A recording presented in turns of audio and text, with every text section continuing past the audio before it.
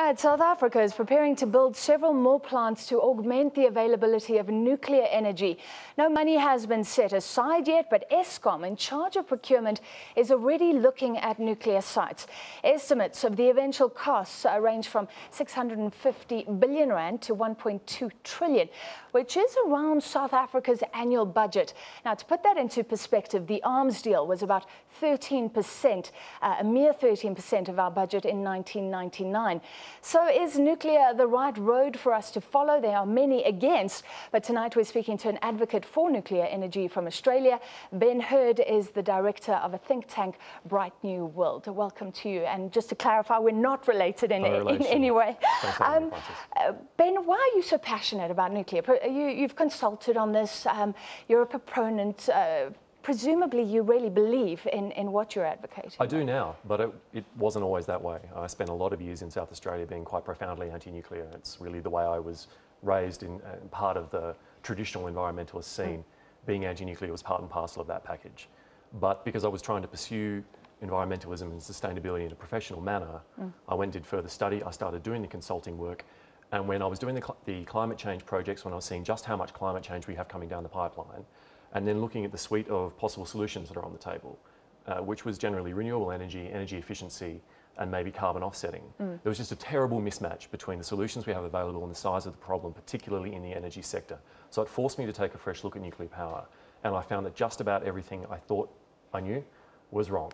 And so since then, I've been quite an outspoken proponent, and I'm particularly interested in the path for countries like South Africa at junctions like this, where they have such a huge decision in front of them that has consequential decisions for South Africa's future, but also our common future in terms of managing climate change. So the understanding has always been that nuclear is clean until something goes wrong, and then it goes very badly wrong. So after Fukushima, even countries that were going the nuclear route, adding to their grid, like Germany, pulled back. What about the risks that highlighted? Yeah, it's very important to ask, when they do go wrong in that way, what are we actually talking about? And what we saw in Fukushima was very, very old generations of reactors experiencing just about the worst possible type of nuclear accident. So it's not an unknown anymore. We've seen what that is. And what we actually saw was no fatalities. Didn't we think that before Fukushima, though? That we knew what could go wrong, and we had taken plans against it. Yeah, well, see, the sort of accidents that had occurred before Fukushima, particularly Chernobyl, if you look at that, was a type of reactor design that wasn't being rolled out in any type of Western nation. So we hadn't really had that type of incident in a developed nation with a reactor of that approximate type. Sure. Now we've seen it, and now we know. And what we see is that we're incurring so much more harm by our coal-fired sector when it's working properly than the very worst day in the nuclear sector. We're incurring everyday damage in air pollution, climate change, and other forms of pollution. And we have the opportunity for what is actually an incredibly safe power source, an incredibly clean power source. And crucially for South Africa, something that's extremely reliable and can meet the enormous scale of need in this country. So it plays a potentially crucial role. The best option seems renewable energy, the sun, the wind. Nobody can fear radiation. It's freely available. It's getting cheaper, it's getting better, but you're looking at the shortcomings of our renewable energy sector. Just tell me about that. Well, look, as I see it, the renewable energy sector in South Africa, I should say, is destined to play a much greater role. And that should be encouraged, and it should be facilitated through good planning. But it does get to a limit.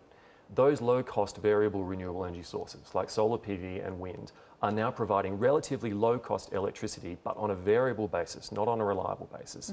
You cannot base an entire robust system on that. So I would foresee that you could probably have a 10-fold expansion, maybe even a 20-fold expansion of the wind and solar capacity in South Africa. And you're still going to have about 80% of the demand that has to be met by a different type of supply. Something that's more reliable, something that's available all year round, something that business can invest in with confidence because they know that the supply is always there.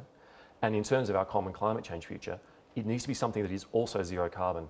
Now, the best option that we have to fit that bill to work with the renewable technologies is nuclear. And the trick is getting that blend appropriate for each individual country. Isn't the technology, I mean, in the world, it seems like there's an explosion. Things are moving very quickly, advances. So the fear here is that we'll pump R1 trillion into nuclear, and then suddenly wind and those sort of energies are suddenly efficient, reliable, all the time, and we've wasted that and not harnessed the trend that we're seeing. Something you can feel confident in South Africa right now is that you probably cannot underinvest in your energy sector.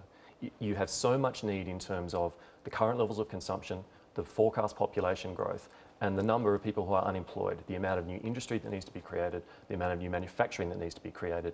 There is so much space in your market for new supply right now that will not prove to be an underinvestment. And the other thing that's crucial to understand is that these developments can happen together. That just because you are pursuing a nuclear program does not prevent you from pursuing an aggressive rollout of solar PV, solar hot water systems and onshore wind, all of which I would see as having a strong role in South Africa. Right now the need is so great.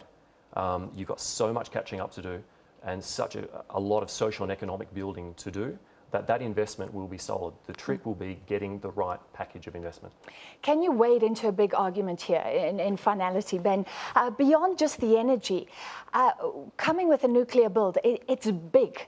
So you have a limited amount of players. This will be in government's hands, maybe in Russia's hands, helping us, rather than hundreds or thousands of private players adding to our grid. We know these big projects can often go beyond time frames, cost frames, and corruption, kickbacks, all of that's involved in a big, and nuclear has to be big. Yes, and that's exactly the risk that you need to manage. But it's crucial to understand that no matter what the source of supply, you still need that scale of energy investment. You would need 9,600 megawatts of something. And whatever it will be huge and it will be very, very expensive. These are going to be large projects. In nuclear, if you can get a proper, open, transparent tender process with 4 to 5 global players, you will get a proper competitive process. They will bring you a good deal, a good financing deal. They will bring good labour opportunities to South Africa. They will bring training and upskilling and operations. That's the sort of deal that South Africa needs to get from a properly open global competitive tender. And 4 to 5 players competing against each other can deliver that. The UAE achieved that type of a deal by choosing KEPCO to deliver their program. They got a build, own, operate model at a very good price that's going to serve the UAE really well through that open competitive tender process. That is crucial. The outcome can be bad, but if the risk is managed well, the outcome can be excellent.